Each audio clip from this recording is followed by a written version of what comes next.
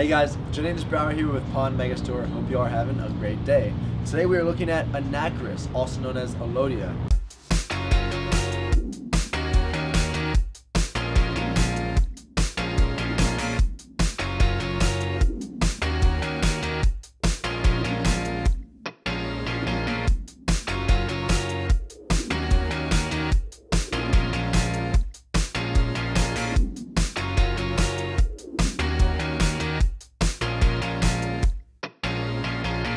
Now, as per usual, with every single plant we get, we're going to be very careful taking the wet paper or newspaper off.